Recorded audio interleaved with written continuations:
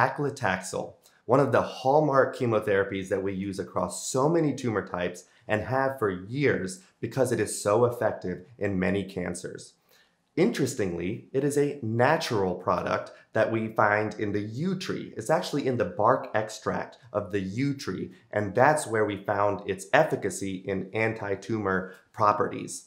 The thing that is most commonly associated with paclitaxel is neuropathy, but it's a little more than that sensory neuropathy, which is the numbness and kind of painfulness in your hands and feet that occur with your platinum drugs as well as other chemotherapies, because it can be something more than sensory. It can actually be a motor neuropathy where you're having trouble getting out of a chair and walking. You really want to be aware if you're having motor or physical strength problems from your Taxol, plus, of course, sensory. These usually get worse over time, and it's a cumulative effect. And so later in your course, you may have these subtleties, which is why it's important to watch closely.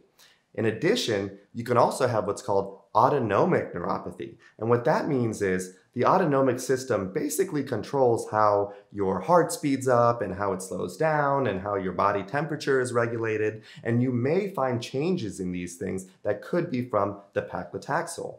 Of course, if you have breast cancer, you will also sometimes be on anti-hormone therapy that can cause similar side effects. So it's important to kind of get a timeline on what agent may be causing these problems. But paclitaxel has neuropathy that's not just a sensation one, but motor strength as well as what we call autonomic.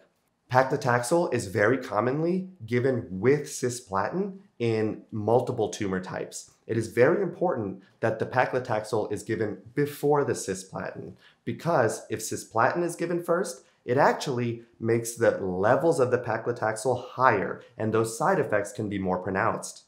Additionally, paclitaxel can cause nausea, diarrhea, mucositis, which is painful lesions in your mouth and mucosal tissues, and it can also cause over time basically thickening of your nails and darkening. And you may notice that the more chemotherapy you get and the number of cycles that you get, that you notice those changes. Unlike most chemotherapies, instead of just having hair on the head lost, it can actually cause total body hair loss as well.